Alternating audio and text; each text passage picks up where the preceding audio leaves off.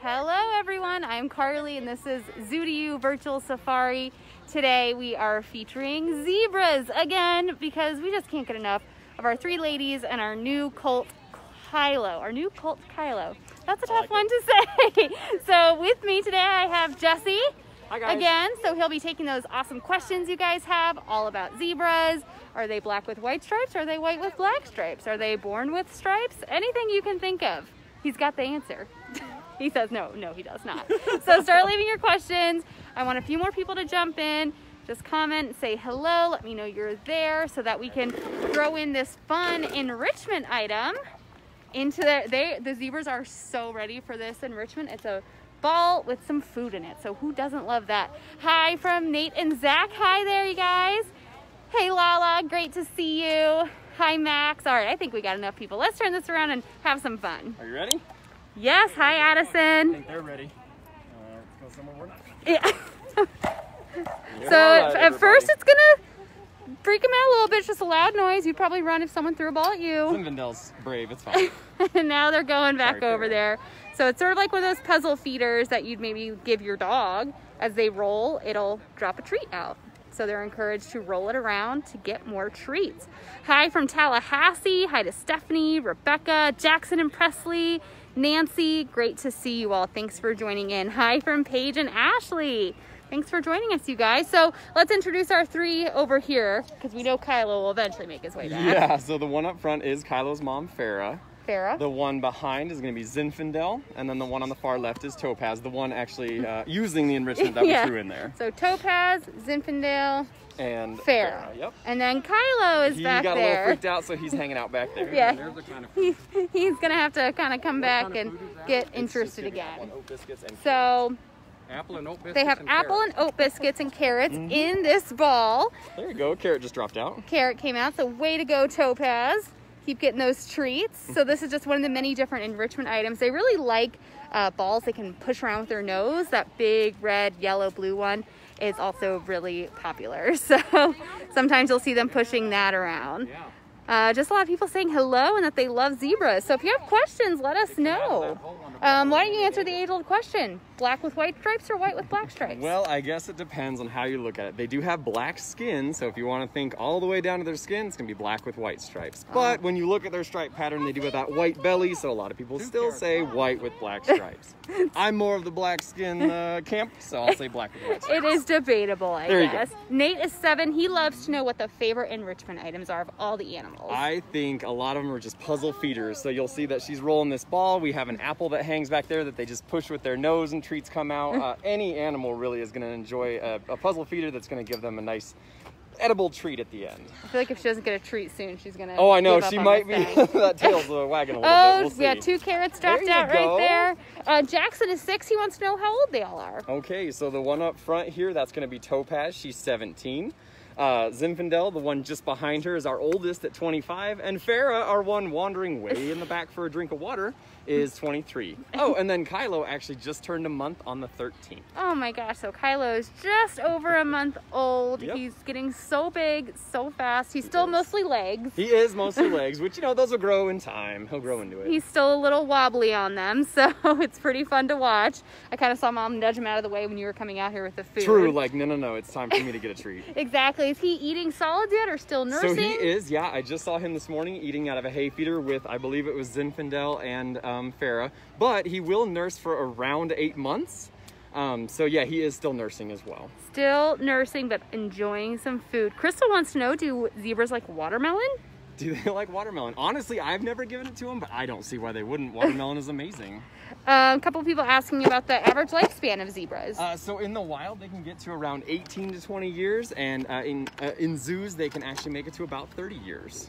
Zoos, they can make it to 30 years, so ours are doing well. Yep. Let's see. What other questions you got for zebras? Nothing right now? Just a quick update on Kylo. Oh, yeah. So when he was first born, he really stuck close to mom, Farah, and they kind of formed a bond in that they would kind of separate themselves, like now, from the other 2 zebras. But now he's actually allowed to kind of venture off on his own. He's been making buddies with Zinfandel particularly. And we just weighed him this morning. Does anyone have any guess for what his weight is. Ooh, well, okay, so put in the comments your guesses for his weight. We'll take a few more questions, watch them a little bit more. I'll give you a hint. His first weight, like 2 weeks ago, was 120 pounds, and he is up from that. All right. Ooh, Amanda has a great question. Oh, yes, go ahead, Amanda. Oh, my gosh, human citizen Amanda. Why do their manes stand up?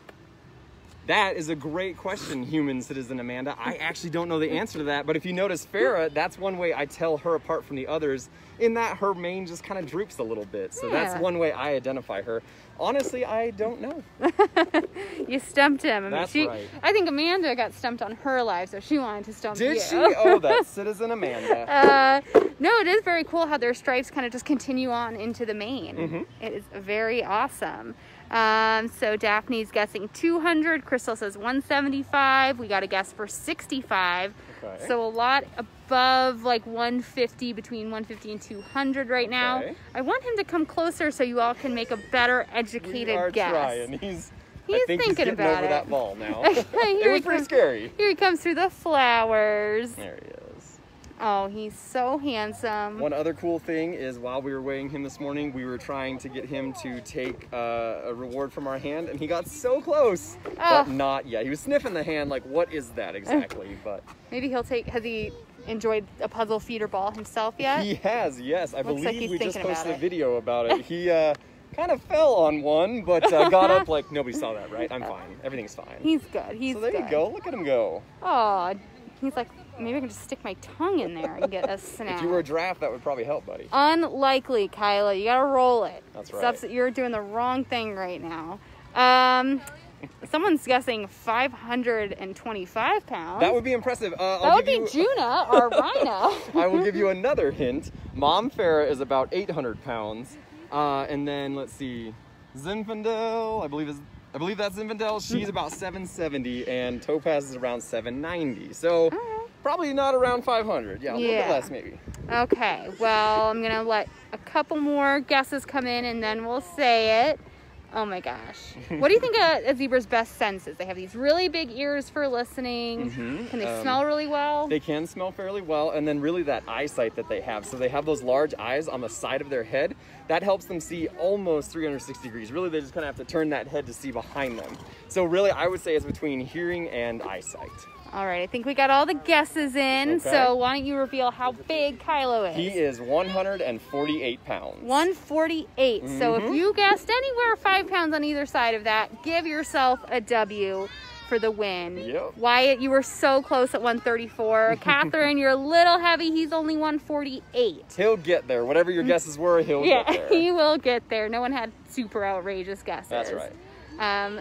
But he's just such a little tiny thing. Will he kind of grow into those legs a little more over the next couple months? Yeah, he will grow into those legs. And then actually what's also kind of cool is if you notice his stripes right now are kind of that brownish color. As he ages, he will turn black. I think about a year it takes, and he'll get more black stripes as opposed to that kind of fuzzy brown, and he'll lose that kind of fuzzy look on the back of his neck. What age do they are they full grown? So they can stay with their parents for up to about 3 years, and they call maturity around 3 to 5 years. 3 to 5 years.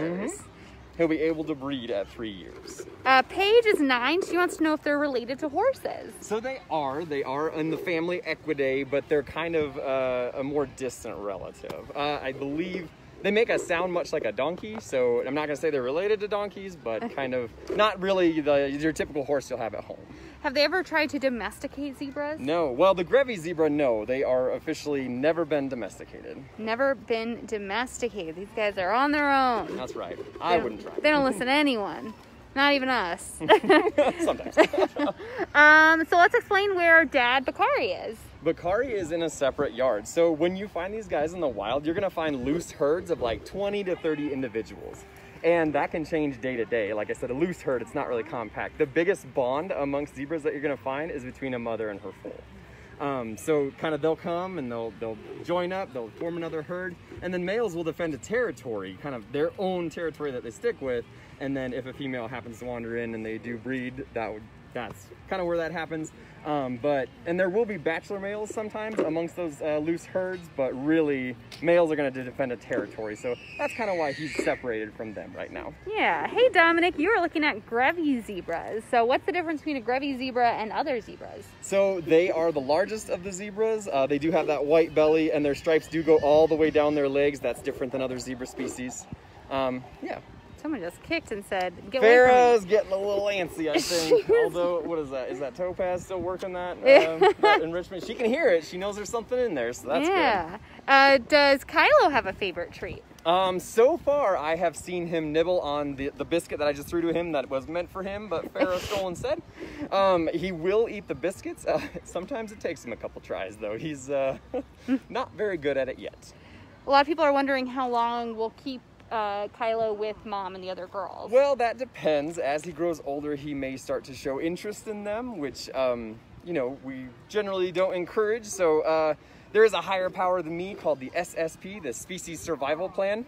They'll determine, based on genetics of, you know, Farrah, Bakari, him, where he should go, maybe to become a breeder. And basically I get told, hey, you're moving a zebra here at this time. So yeah, they'll decide that as he grows older. But we'll probably keep him at least a year or more. Oh yeah. So Wyatt, Kylo is a male zebra. So we have 3 females in this yard. He is a male. Yes. Obviously one of them is his mom, and he probably wouldn't be recommended to breed with the other 2. No, probably not, no. So we wouldn't want that to happen.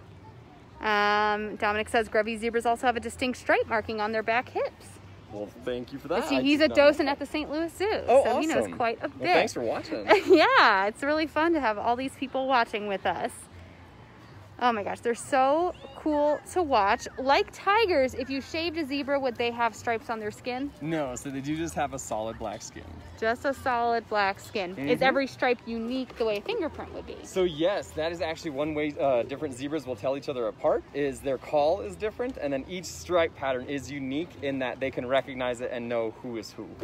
What are the predators of zebras in the wild? So wild dogs, African wild dogs, lions, and leopards. But really, these guys, that the size that they are and the health that they are, no one's really going to want to take them down. Kylo there would be a prime suspect if you were a predator, as would like a geriatric older animal, or perhaps an animal that is sick in some way.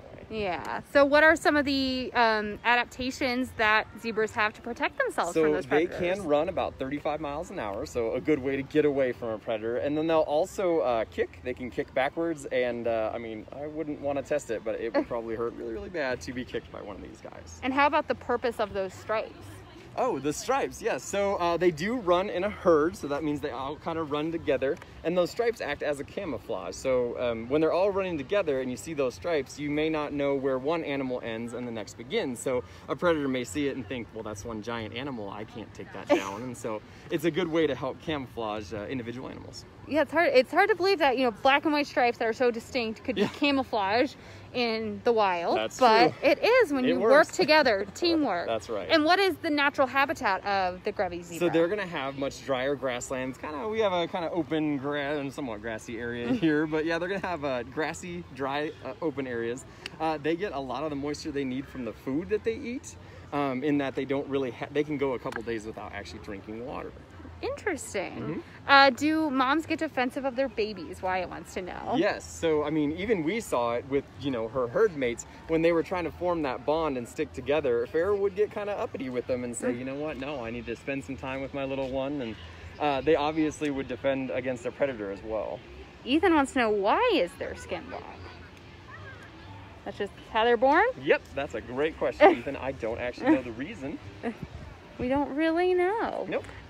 What kind of maintenance or kind of husbandry care, as what I assume Nancy's asking, do our zebras require? So we do, we'll do, like, obviously we do the weighing for them. That's inside the barn. There's a little area where we put the scale and they just walk right across it, no problem.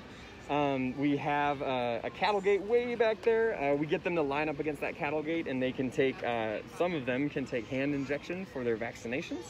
And then, you know, hoof care is probably on the docket, but unfortunately we are not to the point of working on any of their hooves. Oh, all right. So no, that would be a no for your question, Joy.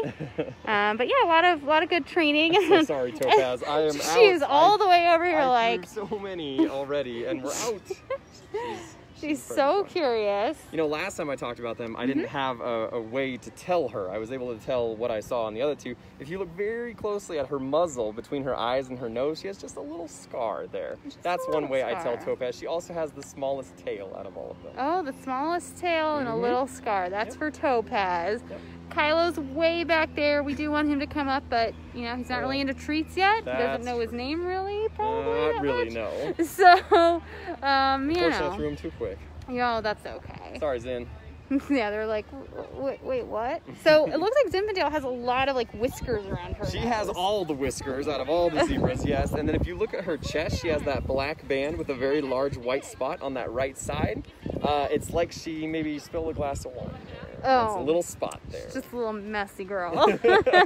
And then, as I said before, Farrah has that kind of droopy mane, and she's the largest out of all of them.